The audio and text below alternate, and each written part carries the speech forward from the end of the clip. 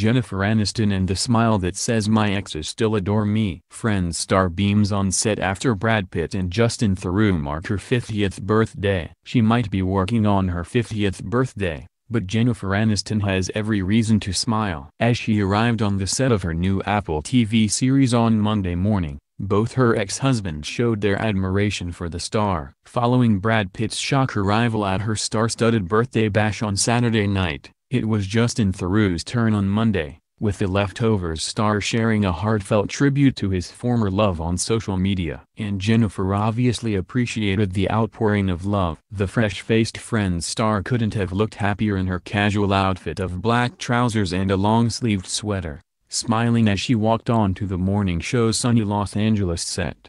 She stars in the new web series alongside Reese Witherspoon, who joined the many famous guests celebrating at Jen's A-list shindig on Saturday night. Indeed, it seemed the Big Little Lies star celebrated a little too hard. She was filmed falling down the stairs in front of the paparazzi as she left the bash, looking a little worse for wear. Brad, from whom Jennifer was married to for 5 years before their split in 2005, made a more low-key entrance and exit, ducking inside wearing a flat cap.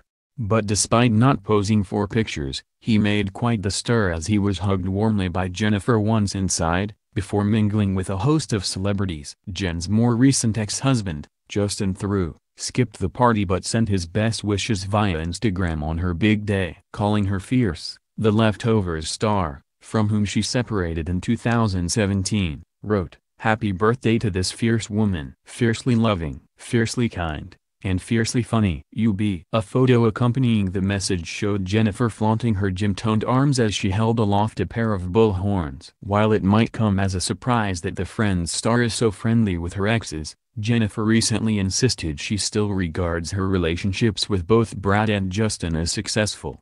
She said, "I don't feel a void. I really don't. My marriages, they've been very successful, in personal opinion. And when they came to an end, it was a choice that was made because we chose to be happy, and sometimes happiness doesn't exist within that arrangement anymore." And she continued, "Sure, there were bumps, and not every moment felt fantastic, obviously, but at the end of it, this is our one life and I would not stay in a situation out of fear. Fear of being alone. Fear of not being able to survive. To stay in a marriage based on fear feels like you are doing your one life a disservice. When the work has been put in and it doesn't seem that there's an option of it working, that's okay. That's not a failure. We have these cliches around all of this that need to be reworked and retooled, you know? Because it's very narrow-minded thinking. And of course it's not just her exes who are celebrating Jennifer, with her BFF Courtney Cox posting a picture of the long-term friends to Instagram.